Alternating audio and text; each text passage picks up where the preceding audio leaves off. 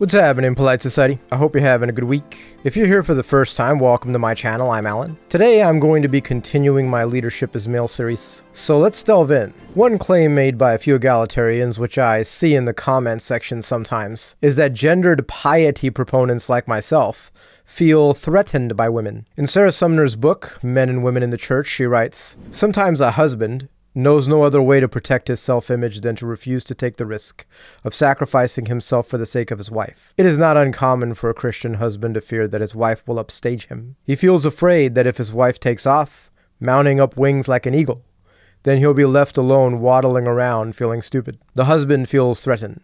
In another place, in writing about one of her seminary professors who would not allow her to teach his class, she states, "By this I believe my professor was trying to tell me that the men in his class would not feel like men if I were to stand as their teacher. More specifically, I believe he was saying that he would not feel like a man if I were to teach his class." Since this isn't a biblical argument, there is no refutation of faulty exegesis required. But like most egalitarian arguments, this one likewise contains a fallacy. Sarah Sumner is making an ad hominem attack. In essence, her claim is that supporters of the patriarchal position like myself have some type of emotional insecurity, and that is the real reason we endorse, defend, and promote male leadership in the family, church, and society. But just exactly how does Sarah Sumner know the intentions of my heart, or those of millions of other conservative Christians? Debaters and logicians frequently remind their students to avoid making ad hominem arguments. Ad hominem attacks fail to interact with the facts,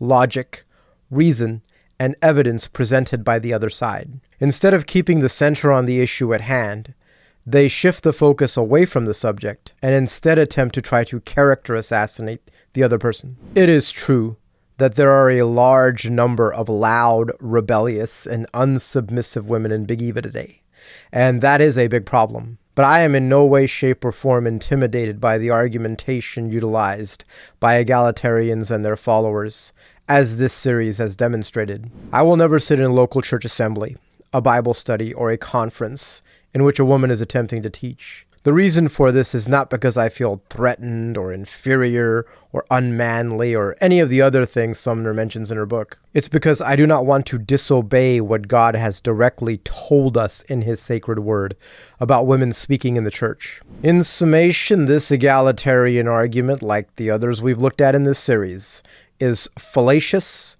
illogical, and unconvincing. The scriptures clearly teach that the office of pastor, elder, and overseer, which are used interchangeably in the New Testament, is restricted to qualified males only. They also teach that the husband is the head of the household, and the wife is commanded to obey and submit to him. Ladies and gents, if you want to share your own thoughts, be sure to do so in the comment section down below. Thanks for watching, everyone. If you like this video, please give it a thumbs up. If you like the content here, you can subscribe by clicking on the icon on the bottom right. Then you can hit the bell for notifications. I upload a new video every Wednesday and every Saturday. The source material which I used for this video is provided in the video description below. It's Dr. Wayne Grudem's title, Evangelical Womanism and Biblical Truth. Have an awesome week. And for my brothers and sisters in the Lord, may the grace of the Lord Jesus Christ, the love of God, and the fellowship of the Holy Spirit be with you all always. I will see you all in the next video. God's blessings on your week.